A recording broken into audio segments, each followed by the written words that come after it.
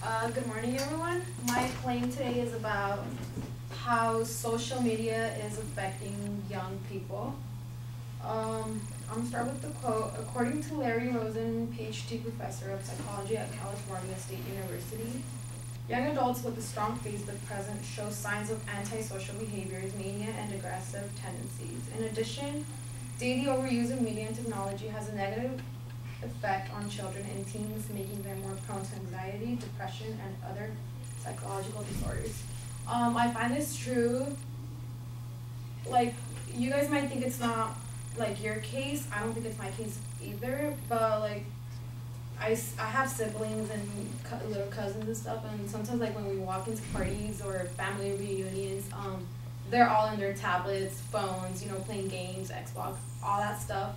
And I remember when I was a kid, I would always be like playing and stuff, and today I have my 12-year-old cousins add me on Facebook. I'm like, okay, you have a Facebook account, that's pretty cool.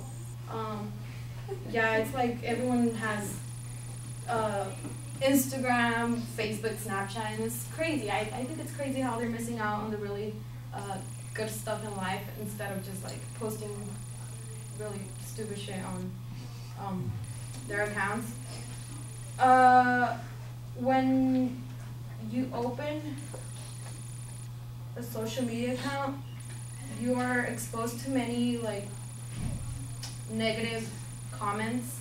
There's like a lot of people that create fake profiles to like spread hate, and they don't like see that it can have really bad consequences. And you might not be like, you might think yourself as not that weak to take all that bad stuff, but like again, like if you think about your siblings or if you have any children, I don't know, it can affect them. They're so innocent. I don't think they don't see the consequences of having those accounts.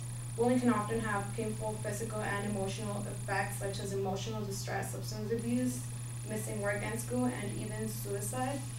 And I found the story of Megan Meir. I don't know how to pronounce her last name. She was only 13 and battled with depression and weight issues. So this was in 2006 in the MySpace time. So she got a friend request from this guy, this really hot guy, and he was like talking to her that he wanted to be friends with her, and she was like really excited because he was really hot and cute, and she had already issues. So like one day he was like, okay, I don't want to be your friend anymore. He started posting all this stuff on MySpace like, you're fat, you're a slut, the world would be a better place without you. And she hung herself in her closet.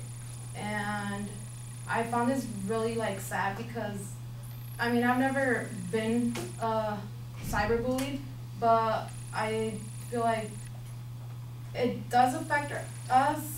Not now, but maybe in the future, like if you have kids, to be exposed to all those people, I don't know, I was really like interested in this because of that.